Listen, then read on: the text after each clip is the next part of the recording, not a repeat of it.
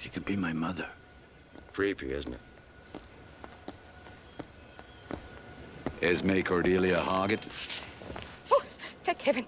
Look, my peg still hasn't come through, and I've only got 15 minutes to make flight FF115, and I've still got to get all the way across to the other terminal. But there's no point me going without the blessed pig.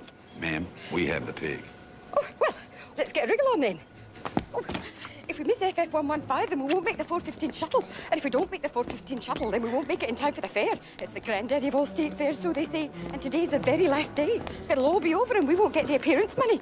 And if we don't get the appearance money, the bank won't take... Oh, I'm sorry, I missed my flight for an answer. That'll be it. All over. A Riverderci farm. Poor Arthur would be utterly... Snooping as usual, I see.